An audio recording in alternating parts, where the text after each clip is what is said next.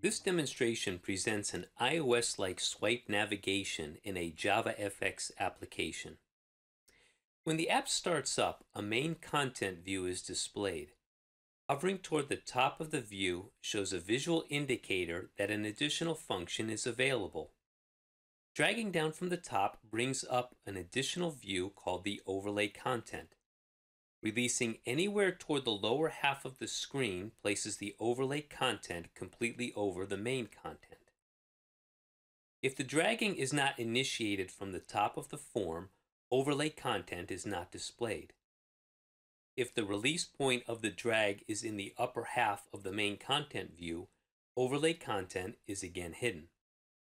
A few other features. The hiding and showing of the overlay content is animated.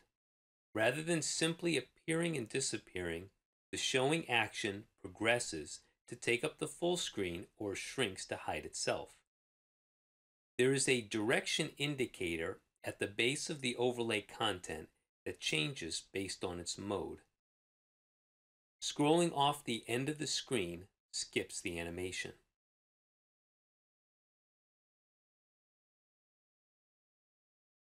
We'll start by looking at Scene Builder. Scene Builder is essential for the JavaFX workflow to support rapid development. While presenting a UI to your client or boss, you can make WYSIWYG adjustments and walk out of a meeting with a verified piece of code instead of just a list of to-dos. While you can make quick adjustments in code during a review process, you'll make syntax or layout errors that will cause your client or boss to lose patience in the process. So I do as much work in Scene Builder and CSS as possible. Hook in a style sheet using Window Scene Style Sheets, add a style sheet. In this app, I'm navigating between two views, main content and overlay content. Both views are contained in a stack pane. To work with the bottommost view in Scene Builder, I temporarily make the topmost view invisible.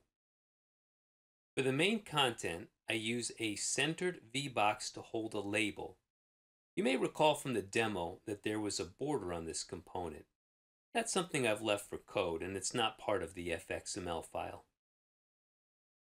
For the overlay content, I use a V-box, but this is centered to the bottom. That's so I can add the arrow indicator at the bottom. What I'm doing in overlay content is fixing the height of the bottom arrow V-box, then wrapping up the overlay content, which is a label, in a V-box that will take up the remaining space. That V-box, the one containing the overlay content label, is centered. There is a stack pane that contains two V-boxes, main content and overlay content. In code, I'm going to start with the overlay content off the screen, then slide it over main content along with a mouse drag. Now let's look at the code. At the top of main content, there is a border that is shown when the user hovers to the top of the view.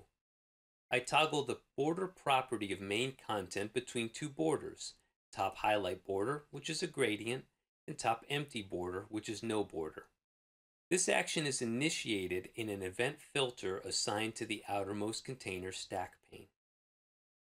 If the mouse position is at the top, less than or equal 20 pixels, and overlay content is not showing, use the highlight, otherwise don't display a border. Here is the code that creates the highlight border. It is a thick line with a 3-stop gradient.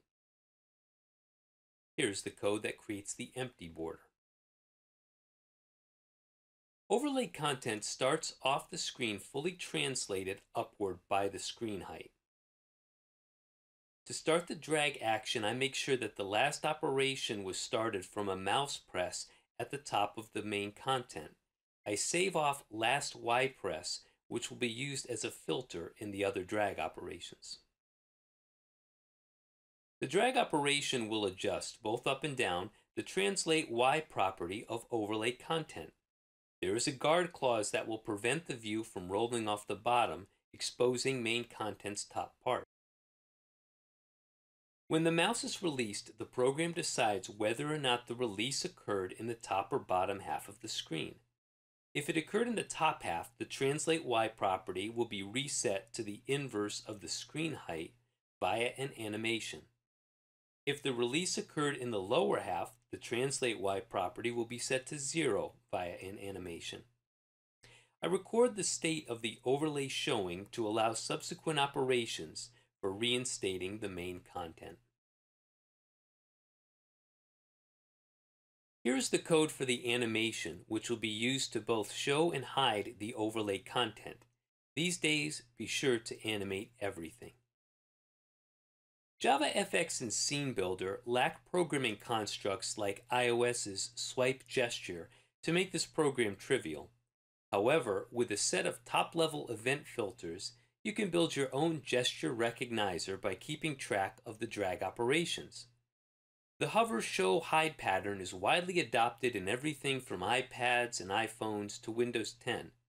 Traditional pull-downs may still be in play, but customers are going to view navigation like that presented in this post as more intuitive.